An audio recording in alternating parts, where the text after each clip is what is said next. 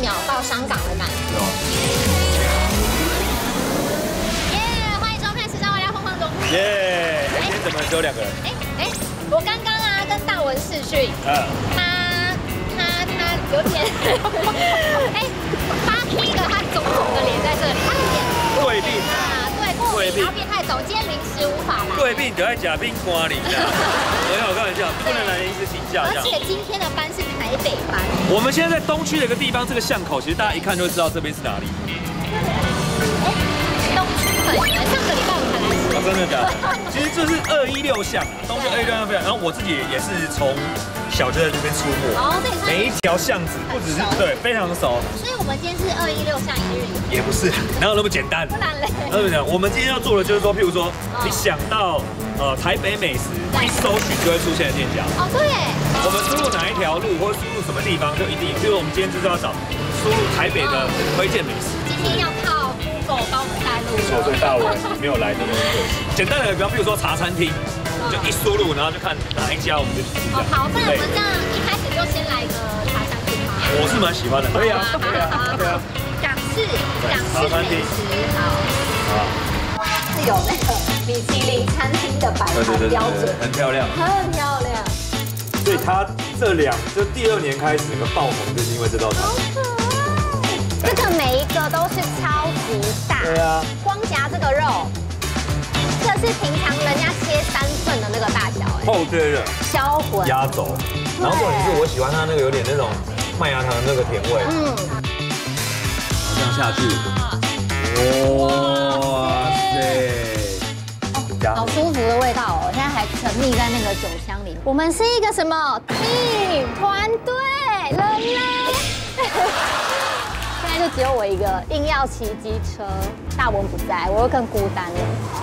那个树叶特效，这一家非常厉害，因为我刚刚就想说要吃一个搜寻港式料理来怀念一下大文，跟一个约好，不知道他是不是找错。哎呀，这种必吃美食通常很多都会在巷子里面，丽莎应该要骑摩托车的，穿梭在小巷当中找一些美食，对，这是我最喜欢的。到了，到了。你去哪人呢？来，等你好久了。真的假的？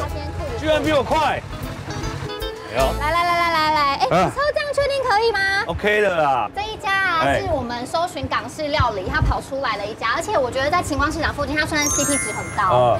因为今天大我没来嘛，所以我们想说来吃个港式料理，是代替他吃一下。现在人好多哦。对啊，其实刚客满。听你讲之后，觉得应该是生意很好的一家店。生意很好，因为刚刚讲到关键字 ，CP 值很高。所以在午餐呢，他们好像有商业午餐，所以午餐晚餐应该是你看就这样，人是不会骗人的。我们的餐点也好。已经来了，我听过这家，但是我自己没有来吃。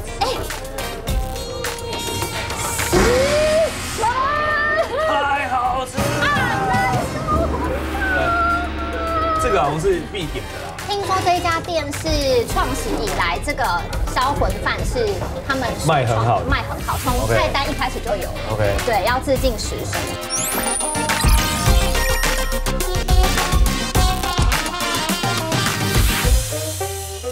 我吃港式茶餐厅其实经验非常丰富，我自己很喜欢。从读书开始，东区有那么多的早餐店、茶餐店，我很常吃这样。你每次都会吃什么？我不管是在台湾还是在香港，我必点的就是甘草牛河，又超爱。因为其实甘草牛河是可以鉴定一家茶餐厅真的吗？够水准。其实从它还没有吃进去看起来，它跟香港的甘草牛河不太一样，因为香港的其实蛮油的，对，你夹起来之后它会咕溜的那一种。对。你看我们这个其实没有很油没有，有没有？它其实已经放了一阵子，都还不是很油的。它的大口调味超刚好，而且真的入口也不油腻。因为很多的牛肉吃起来都会跟那个小苏打的味道很重。好，你说抓腌过后的那个味道很重。但它这个不是，它这也是一块块切的，而且吃得到是那个原肉的味道。对。还有我觉得它整个护气酱香，我觉得都非常的好。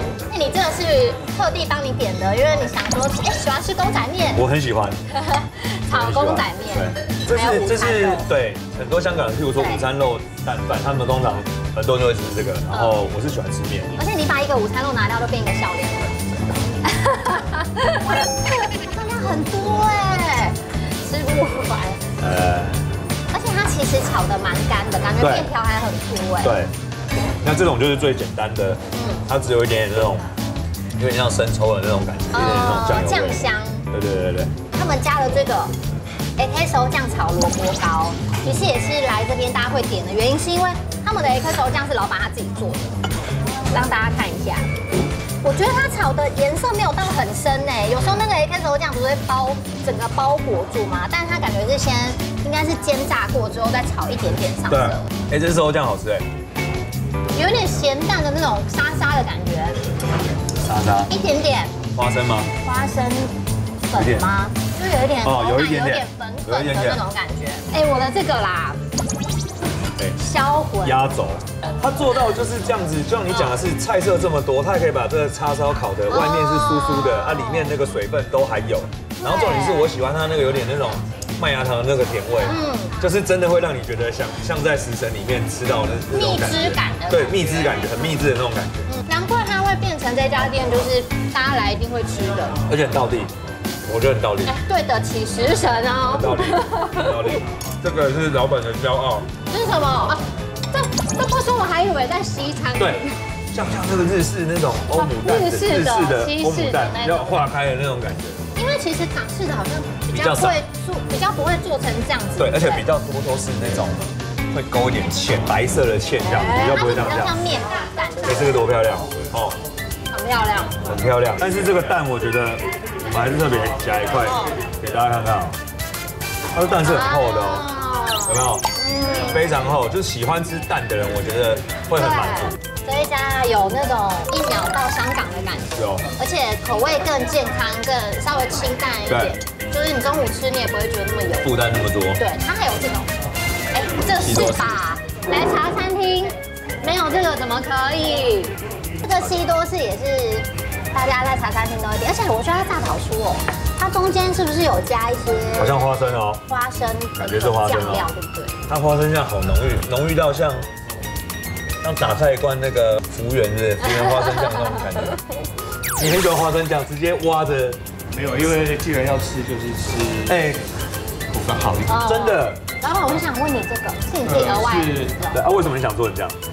因为炒蛋炒起来不是很好看，不是很好看。因为我朋友他们在香港，他们都开茶餐厅，然后我也是去那边学，所以后来就是有改良过了。你这个弄起来超像那个我们在日本会这种洋食店的那种欧姆雷蛋包饭那种感觉。有一点类似，但是跟他们的做法又不大一样，而且这个成本会比一般我们讲那种港式的蛋用的还要多，对不对？用的材料其实都还算真材实料去做，吃得出来，对，是好吃，我自己蛮喜欢的，谢谢。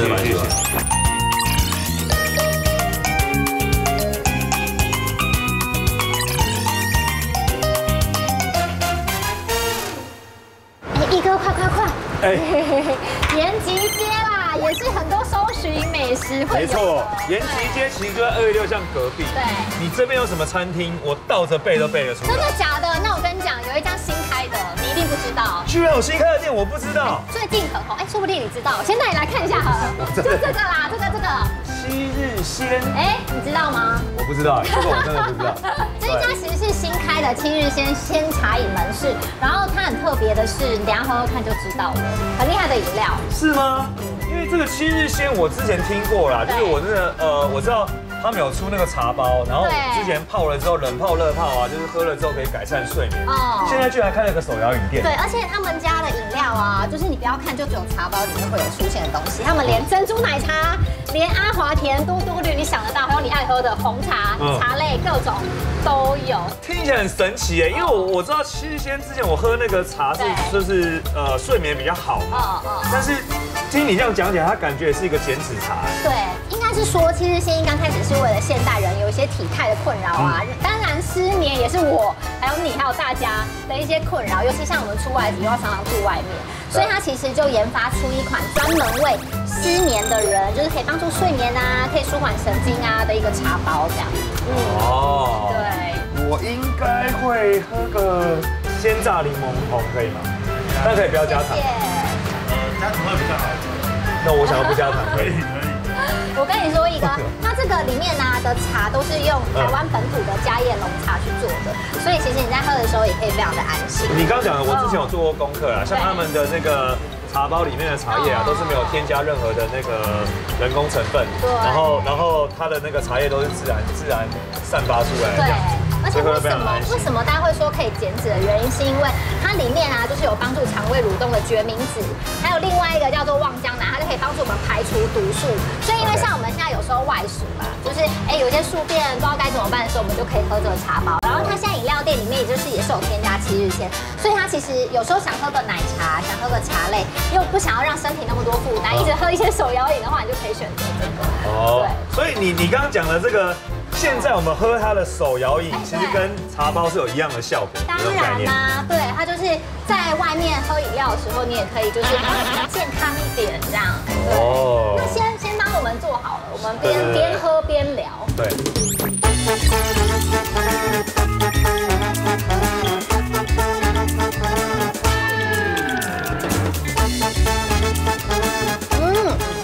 我点的是港式奶茶，我点的是鲜榨柠檬茶。而且你有没有发现，其实喝起来就跟外面有手摇饮一样？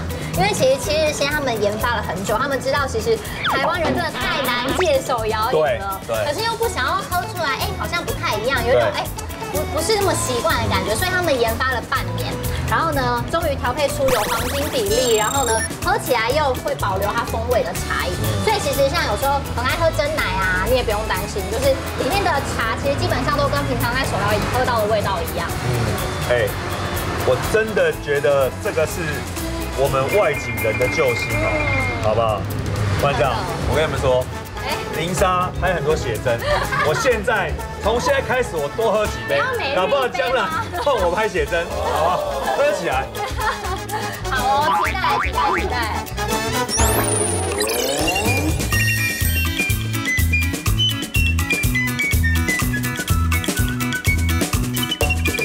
我跟你讲，接下来这一间厉害，我只能说大文，你今天没来，真的太可惜了。虽然在台北，对，而且我刚刚查，因为在台北有时候想要一个轻旅行，又想要一个放松的感觉，有时候不一定要跑出台北市区，我们在市区就可以找那种休闲饭店。没错，因为像上山又太远，对，闹中取静的地方，所以我们等一下会去的是台北唯一一家5星级，非常厉害。我觉得它对我来说，我会觉得它是算是旁边有很多好吃的，然后拐个弯，就一个非常安静，竟然还可以看到山的地方的那种饭店。但是这附近其实非常适合小朋友，对，因为它就是在这个士林官邸的这个附近这样子，然后非常的就像你讲闹中取静，然后天气很好，夜市也方便，而且它不是只有什么山景而已，它随着季节变换不同，我们秋冬来可以看什么落羽松，然后像如果春夏的话，就是什么花就是有开的话，就是阳明山花季就在这附近，对，你知道吗？所以其实我觉得这是非常难得。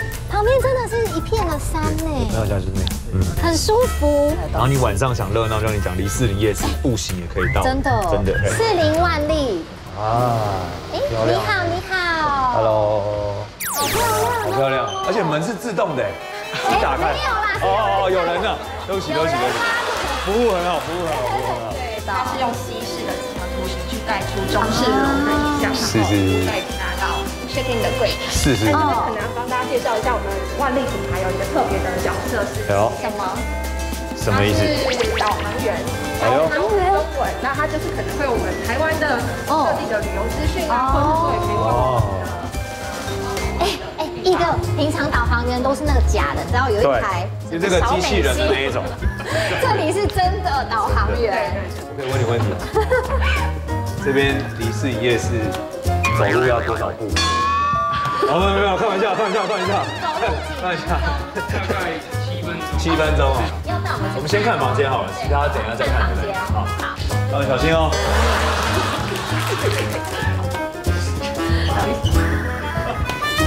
你踩到它了。到。一逼，哎，大文坐下一半。谢谢。来哦，到我腰。我蛮喜欢这样子的那个灯光的感觉，对，非常优雅。大文，这平常都是你们的房间，就先帮你看一下。有个小蝴蝶，谢谢。就是融入那个玫瑰花跟蝴蝶的意象，是哦，山景房，隔着那个窗帘已经看到一片绿绿的，真的。这应该是完美的打卡。对啊，它是透明的。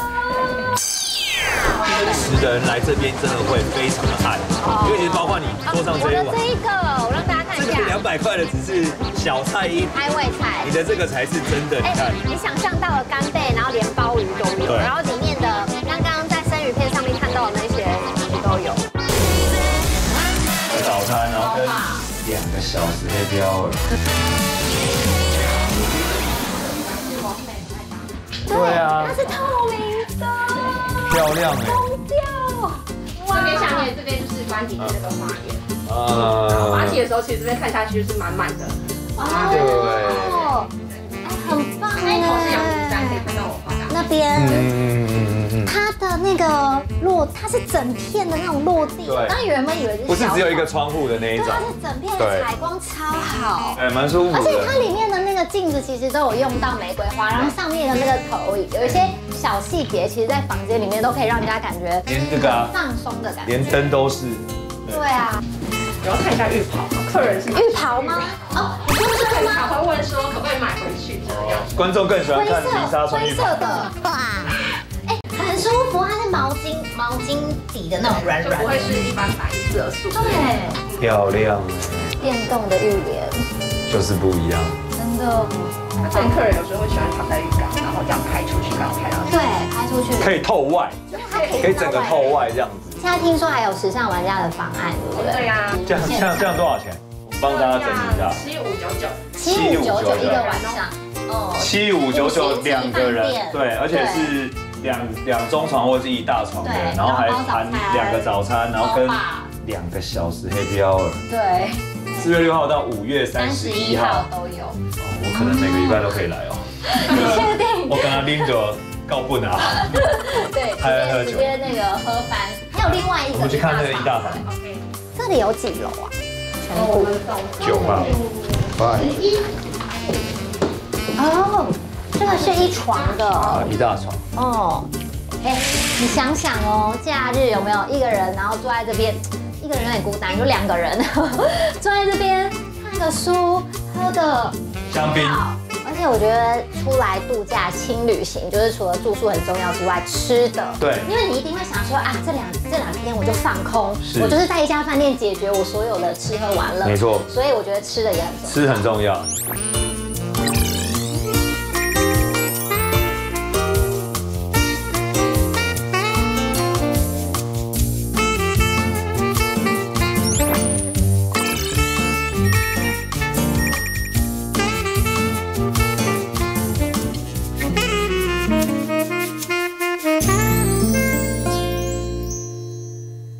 不是才刚过完年吗？怎么又这样满满的一桌？对，而且2个人也可以。现在其实我们要跟观众讲，它不是合菜。我们现在桌上呈现的这些，就是在这个万丽轩里面，它排行榜前几名的一些菜，我们把它特别点出来。一个你前面那一个很酷，这个是个前菜，好不好？上面是海胆呢，直接咬。它是干贝，干贝在里面。整颗超级鲜，我喜欢吃那种油炸类，就是变虎皮的那种感觉，脆脆的。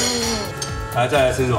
它是那个菲力牛，它有一个很 happy 的一个名字，对，叫做开心果炒美国菲力牛。好，师傅说这是一个很讲究的热炒菜，很讲究的。好嫩哦！我刚刚想说不用刀叉吗？对，真的不用了，直接咬就可以了。它的熟度应该要很熟很熟。就其实的话，里面是真的是跟煎的那个感觉是一样的。哎，这牛肉好吃，我觉得。这牛肉很好。但是我们要考师傅，因为师傅保证每一块都粉红色的，是不是粉红色？我不相信，再考他一次好了。整盘都被我吃光。如果全部都是粉红色，你要怎么办？吃光啊！不好意思，师傅真的炒得很好，然后又有坚果香气跟这些有的没有，我觉得是好的。好棒！这个虾听说也是厉害。哎，它是凤梨虾球吗？我第一次看过这种做法。是凤梨干哎。对，果干类的，而且连旁边番茄也是番茄干类，而且用这个虾超大的，超级大。哪一个？让我偷学了一招。哎，这真是老菜新吃。因为通常我们吃凤梨虾球，因为一般不是都用的是罐头的凤梨，它用果干，我觉得很好的地方是因为果干水分被吸收掉之后，它只剩下水果的香味。那因为它这本身虾子是很多汁的，对。那如果你想它如果今天放的是新鲜的凤梨，我觉得反而会破坏掉它这个虾子的口感，就蛮有水分。对，好像有点果干泡水要还原的那个状态，就是你还吃得到有一点软软 QQ 的那种感觉。这个很棒哎，这个师傅很厉害。它旁边还有这个。那是另外一种，荆棘应该是荆棘。哎，加荆棘也好吃哎。对啊，哎，上你不觉得目前都有些小惊喜？对。我跟你讲，接下来有个大惊喜要给你。哇！我们要燃起我们的火，好不好？好，来。然后我们请师傅来帮我们就上一个他的也是招牌菜。怎么样？这道又是什么呢？这道是我们玉山酒香制排骨。哦，排骨。玉山的高粱酒，下去酿1个月以上。OK， 所以你说这是用58跟38的酒嘛，对不对？玉山高粱，对，很香哎。然后跟药材，真的吗？真的有一个很浓的药材味。有了，破了，有了。然后这样下去，哇塞，好舒服的味道哦！现在还沉溺在那个酒香里面，它有一点那个有点果香的感觉，跟中药材。换麦嘞，试一下喽。淡淡的酒香。对。如果你怕酒味的，我觉得也是可以吃的。它其实变成一种很清新的味道。对。再来就是要吃那个烤鸭。不瞒各位说，我们其实拍过非常多的烤鸭，大概各式各样的鸭子我们也都吃过了。对。他刚刚其实讲了一个 keyword 一个重点，就是说用广式的做法。什么叫广式的做法？呈现像烤鸭的方式，可是他刚刚做的方式是有点像脆皮鸡的概念，它是用油淋的。来，我帮你。可以。你是夹鸭鼻吗？对，我夹鸭鼻。包起来哦。好，如何？脆。超脆的那个声音。那它已经片起来大概有几分钟了，还这么脆。有。包了饼之后，你可能会觉得跟一般烤鸭比较像，可是我建议你可以单吃一下，吃一片的。真的耶！就是我们在吃广东菜里面，不是有那种什么脆皮鸡的那个概念？今天感觉应该好像都猜得到的菜，如果没有，都是有给我们不同的口感跟小巧思这样子。真的，但还没完哦，还有点那个甜点。大文说，你出现了，这个要给我们吃的。其实呢，因为母亲节快要到了嘛，其实这家餐厅除了有推出母亲节的一系列的活动之外，他们也有蛋糕的预定，超漂亮。今天我觉得整套吃下来之后，这些排行榜前几名的，其实都有给你一点不同的新的感官跟新的感受。对于我这种很爱吃的人来讲的话，我觉得都有一些新的感受。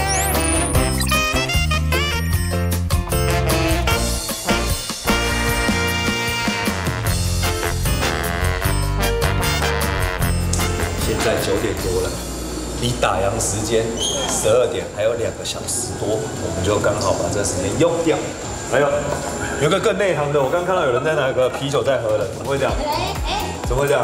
因为很难得今天有2个小时的畅饮，对，然后就一个人先点了3杯，这是怎么回事？对，我觉得很棒哎，很棒。其实今天就算你2个人来，或者是这几个朋友来，其实都很适合。我们这个专案就是有2个小时，对，到半夜12点哦。所以你看我选这个9点多过来，耶。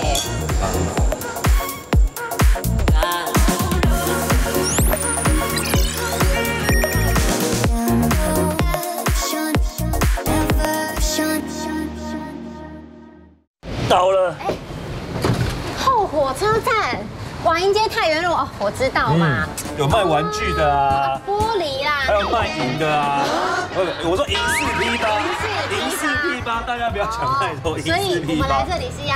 我跟你讲，其实这边巷子里面都有很多好吃的。我们今天要吃的一家就是在对面，这一家它那个非常的历史悠久，因为在这种地方就是会有出现很多这种 CP 值美食。那这一家我觉得还不错，它是从那个鱼货到上桌都是一条龙作业这样。重点是它人也太多了，超多的啊！你看它就是有卖。都是比较简单的一些盖饭啊。可能这边最特别的是，这边是卖比较偏生食，对。但是因为他们是关系企业，他们呢那边有一个是卖鱼货的。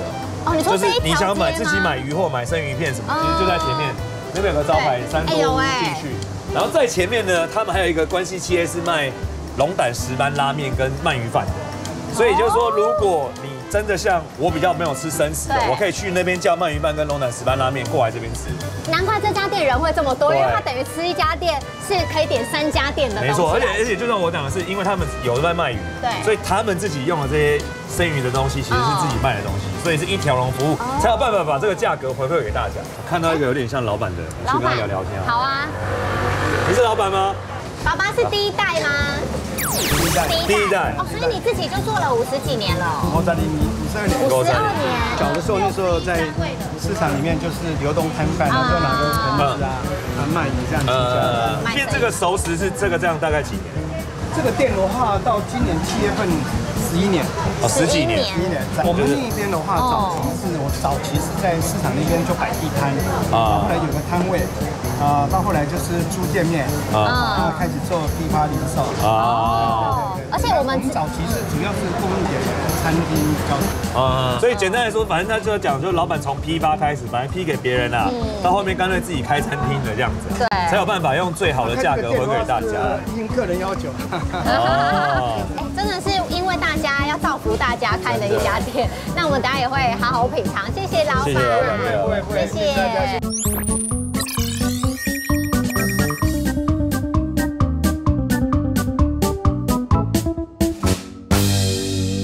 我刚刚听到价钱之后，我吓到。这一盘一个人说多少钱？200，超夸张！这个每一个都是超级大。对啊，这么大的。你看这个尾鱼，很扯哎！我不要夹饭哦，我光夹这个肉。哎，它这个是平常人家切3份的那个大小哎。厚切的。其实你不要看它这样哦。它分量很多之外，其实我觉得新鲜度其实是有的。我相信啊，因为老板就有讲嘛，他是做鱼货批发，而且都找那个配合的渔船，甚至你看在那个东港黑尾鱼或是什么黑尾鱼季节的时候，他应该会有下去竞标。所以你有没有看到？南方到第一尾黑尾鱼。它的炖饭的米粒还是稍微有一点点偏硬的，你不会觉得它很难咬哎。我一直觉得它吃起来这个目前吃起来有点像，我不知道，我就整个饭感觉有点松露的感觉。最主要是我觉得它在给你粒子是你知道有点比较脆口一点的淀粉质，然后再加上又给你这个薏仁香第一盘这样下去，所以整个其实你是3个口感在嘴巴里面，你的不同的牙齿去咬到不同的东西，它给你的反馈的感觉是不一样。在这里生存时间不简单，真的超推。它分量很多之外，其实我觉得新鲜度其实是有的。我相信啊，因为老板就有讲嘛，他是做鱼货批发，而且都找那个配合的渔船。南方到第一尾黑尾鱼，他是标是三多屋的老板。对，因为他就讲说他们的鱼货是从南方那边过来。喜欢吃生食的人来这边真的会非常的爱，因为其实包括你桌上这一碗，我的这一个，我让大家看一下，这个200块的只是小菜一碟，开胃菜，你的这个才是真的。你看，你想象到了干贝，然后连鲍鱼都有，然后里面的刚刚在生鱼片上面看到的那些其实都有。这是台湾人很爱的一种日本料理的方式。对。那你的虾子头超大只，很大，而且帮你剥好了，新鲜就是穿烫的。凉的，好甜哦，很甜。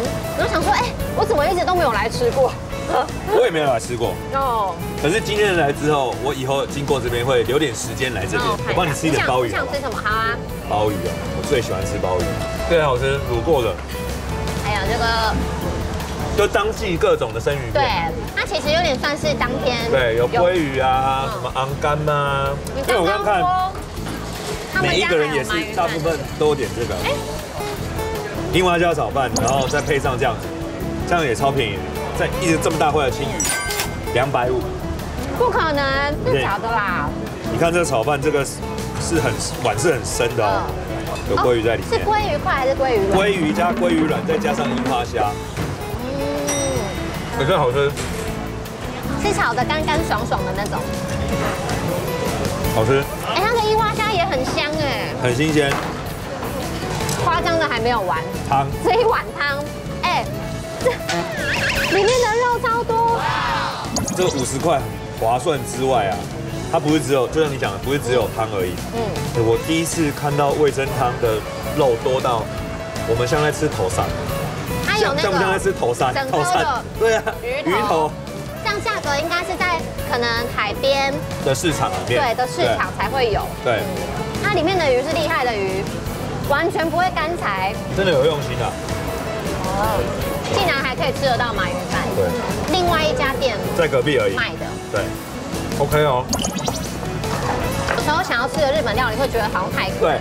其实不会耶，因为像刚包你这一碗，其实这一碗好像才400多块，可是里面有这么多样，然后这200，然后我这个其实单点的话150，很夸张，我觉得是非常 OK 的，非常 OK 的。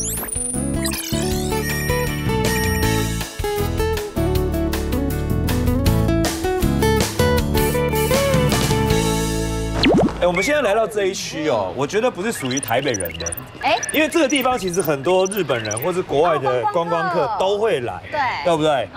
然后来的话，不外乎就是吃小笼包啊什么的一些美食，也就是说，我们搜寻台北美食，一定也会出现这个地方。哦，我知道，因为大家都会来这边吃台湾的芒果冰，对，芒果其实甜点也是在这边红起来的，对，它名字取得超中式，它叫金鸡母，取得指南宫的感觉，对，拜拜的那种感觉。但是其实看图片，它是卖那种比较日式剉冰的这种。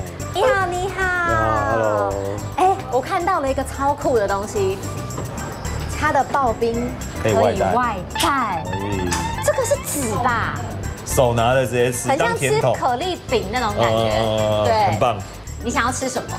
我觉得每个都想应该。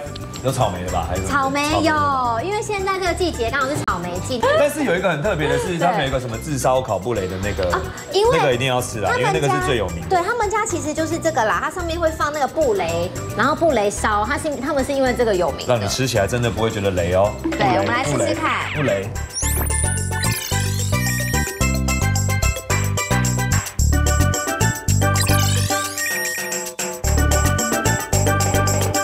来，这个手机要拿出来拍的。哇，烧冰闺蜜，烧冰闺蜜，现在帮你做吃烧吗？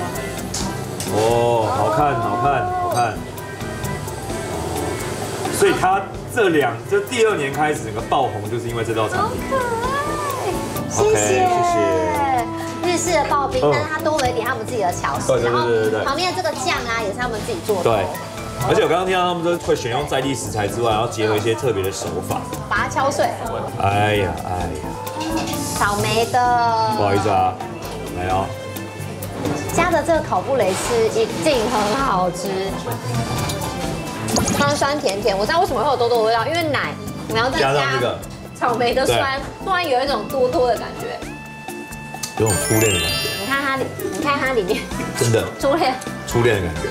你看它里面啦，全部都是满满。你知道，有时候在日本吃这种刨冰啊，它就外面这样淋，只有外面一层。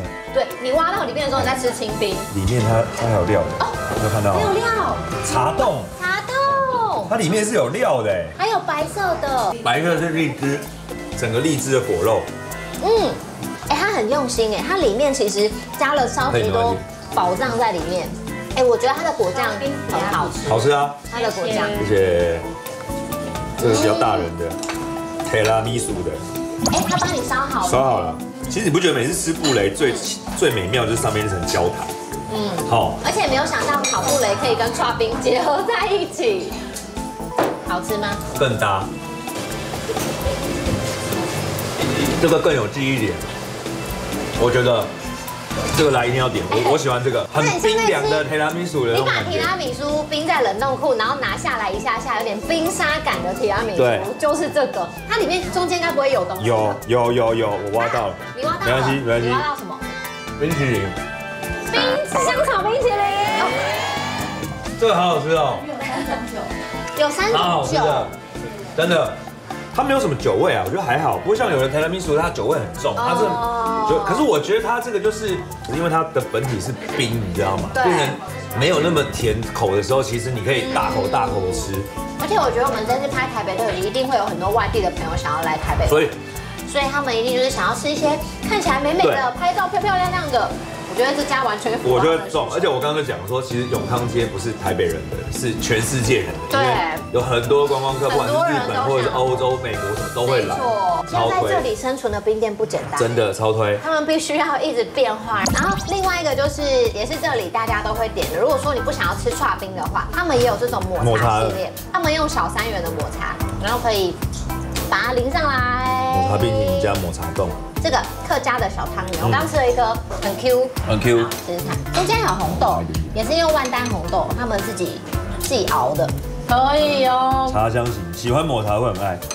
我刚刚不小心又吃到里面，它有一些什么榛果碎的那种感觉。哦。月蛙里面每一口给你的感受跟惊喜，我觉得都不一样。这个是这里的招牌，它是拿铁，而且它拿铁。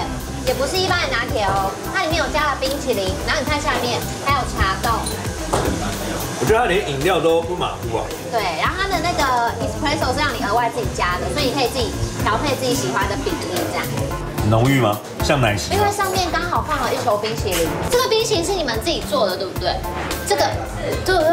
它是很浓的，然后稠稠的，我觉得加冰或者是加饮料都完全可以。哎，这个真的，整家都很棒。又回来了。我说整家都很棒，我没有说这个，这我一直在吃了。就是我觉得每一样都是惊喜啊。对，金鸡母哦，吃了是不是会变有钱？哦，多吃以外，多吃金鸡母。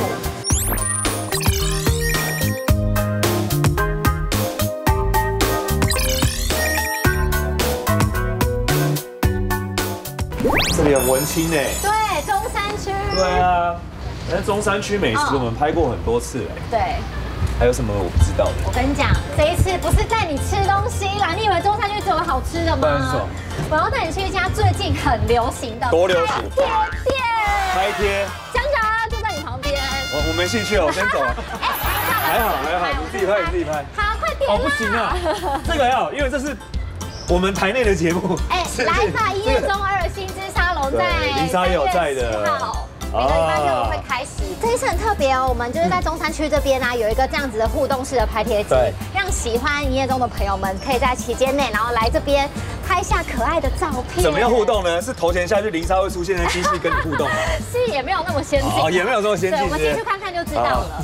然后里面就是你知道最近韩国很流行这种拍贴机，然后现在在台湾其实也非常热门，然后大家都会喜欢拍照，所以这次营业中的这个猫小妹，她就担任那个拍贴机里面的主角，就是你可以跟她一起合照。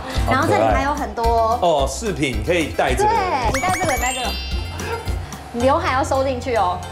刘海收进去。我看一下，好时尚哦！可以，夹就这样。什么？摇手机也能抽奖？什么？吃喝玩乐多比价？没错，下载时尚玩家 App， 不管吃的、喝的、玩的，所有好康资讯通通整理给你。现在还有独家优惠卡，让你走到哪里优惠到哪里，还能随时随地收看节目，随时重温欢笑和感动。现在就赶快下载时尚玩家 App 吧！它有让你体验，它吃进去有感觉，对，还有那个口感。夹就这样，好。哎呦。我觉得还不错，有 hip hop 的感觉哦。它这里就是还有很多，你可以装饰一下自己，然后就可以来拍照了。来，进来吧。你看它这个背板很可爱，有没有？而且这个拍贴机好新哦。对，然后你就可以选，还有滤镜的。你要哪一种？自然的。好。哦，开始了。可以了。开始了，等一下哦，我们要先准备好。有吗？可以吗？时间。很好笑哎，你这样可以吗？你要不要再一次？好，再一次。好，再一次。你看它还可以重拍。好。有了。这可以。好，真的 OK。独照，超可以。3，先不要动哦。好。好，换你。等一下哦。换你独照。好，换我独照。一哥快点来合照。脸还要大。好可爱哟，很先进哎，这样就有了，然后照片也出来了，好可爱，好可爱，好可爱。是不是？可以带你女儿来，真的。而且你刚刚那一颗金盘可以来我们沙龙店帮你重新吹过一下。一人一张哦。对，它有2张，一人1张。棒哦。对，大家要记得锁定哦。对，而且更重要的是，每个礼拜六，3月4号开始，每个礼拜六晚上。对，晚上8点。对，在 TVBS 来吧营业中。没错，记得锁定哦。林莎。耶。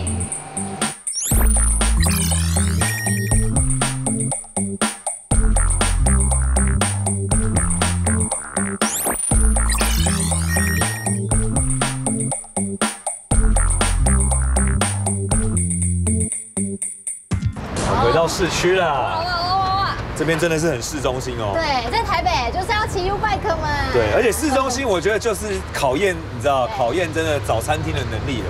这一集的主题这样推荐起来啊，真的就是在这种行啊来，真的是巷子里面来这边。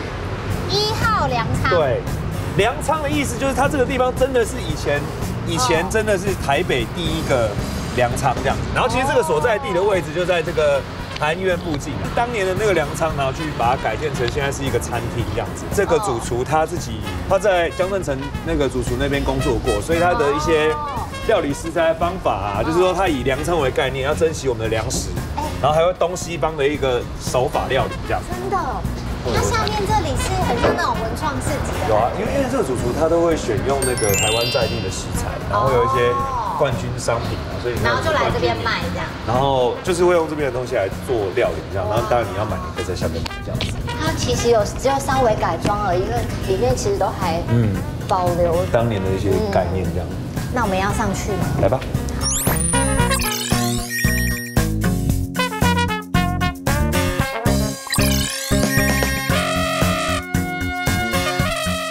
那我们先从沙拉开始。我们先吃这个沙拉好了。我刚以为是炸海苔。紫米饼。对啊，我刚以为是海苔。比较少在那个沙拉上可以看到这样子的东西耶。搭配菜一起吃。对，蹦米汤的感觉。哦。不知道为什么来到这边，整个步调都慢了下来了。但是不自觉会整盘就嗑光了。对，就会很想要就是请勿打扰，就让我慢慢吃的感觉。也要试一下这个炖饭。好啊，最期待这个乌田子炖饭。哎，它有点那种松露的味道哎，为什么？真的好好吃哦！而且它的炖饭的米粒还是稍微有一点点偏硬的，但是你不会觉得它很难咬哎，而且它味道调得超好。我一直觉得它吃起来这个乌田子吃起来有点像。我不知道，我就整个饭感觉有点松露的感觉，最主要是我觉得它在给你栗子是你知道有点比较脆口一点的淀粉丝，然后再加上又给你这个薏仁像 V 汤这样下去，所以整个其实你是3个口感在嘴巴里面，你的不同的牙齿去咬到不同的东西，它给你的反馈的感觉是不一样，最好吃哦。我觉得这个要预定，对，要预定的，这个一定要点，值得，一定要点。好吃，很捞啊。这是今天新鲜的耶，怎么样？天啊，好想跟他要意大利面或者什么之类的，把这个酱也顺便勾勾。这酱好好吃。哦，这个酱哦，它那酱好浓郁哦，那个虾膏的味道。来，我们烤鸡切好喽，谢谢。那它其实就是我们台湾本土的贵丁鸡之后，它先把它的香料都塞到鸡里面以后，让它去反复烤。对，我们这个烤鸡它不是单纯就进一次烤箱而已 ，OK， 它是先低温烤过之后，对，让它有点熟透的时候，然后再高温烤，把皮烤脆，最后再出来休息完以后再进低温继续再烤一次，主要是最后回热一下，对，让客人知道说其实它的味道是不会那么熟，肉不会柴，对，但皮是脆的，来，要做到就是外皮酥脆但里面不柴的鸡肉，我觉得很难，而且要用贵丁鸡，有认真选。它这个米也是啊，刚刚你说的那个，他们其实都是选他们冠军的食材下去做的。是脆的吗？是脆的吗？脆的。它的调味是什么？我蛮好奇的。秘制香料的味道。但我觉得这好的是说，因为贵丁土鸡哦，它的肉质本来就比较扎实。对。可是它这个做法很好，是就像你讲的是，它如果一次就进高温下去烤，里面的肉绝对太柴。可是我们这样咬下来之后，它这个肉的水分其实都还是蛮多的。然后外面有达到那个高温皮的那个脆口感觉。每一道都有巧思。对，他们家都不是走那种很强烈的感觉，对，它都是慢慢渗透到你心里的那一种。哇，这下好吃，你真的试看看。好，因为它煎的那个外面有点脆脆的，然后又好甜哦，再配上它这个虾膏酱，很甜呢。我们虾很甜，好吃。猪肋排的话，我们是选用胡萝卜猪的肋排部位，比较油脂比较香的部分，以及比较瘦肉的部分都有相间这样子。对，那搭配我们自己特制的一个烧烤酱之后，对，也是反复煎烤，也可以试试看。这也是我们近期客人非常喜欢的一道餐点。对，猪肋排。这个真的有那个米其林餐厅的排盘标准，很漂亮，很漂亮。其实我没有很喜欢吃猪肋排，因为很多猪肋排都是酱很多，对，然后很咸，你可能吃2块就腻了。可是这个刚刚是肉汁非常的多，而且它的烧烤的这个酱料味道没有很重，它感觉就是比较油脂跟肉已经结合在一起，你咬不到那一块油，但又有油的滋润感。对，你继续看一下，它的脂肪已经变甜了。对，那个脂肪完全没有，它还是很 Q 哦。把它咬下去，它不会有那个，不是那种油脂散开那种油腻的感觉。不会。我们自己投票好了，你最喜欢哪一个？我自己比较喜欢这个。我也是，这是第1名。因为它有让我惊艳。其实炖饭的味道我其实都可以想象，但它吃进去我感觉真的不一样。对，还有那个口感。一样。好，好吃，真的好吃。耶，好吃。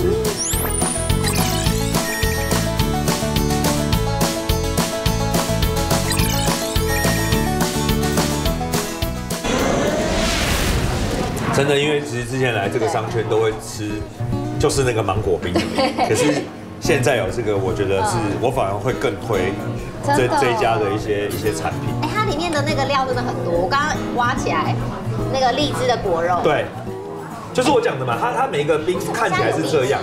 荔枝不是夏天的冰，是这样，可能他们不知道找哪边的。荔枝，就是我觉得每一样都是惊喜啊。对，你就吃完之后可以去前面逛街，散步到信义区，渴了之后再回来吃第2种。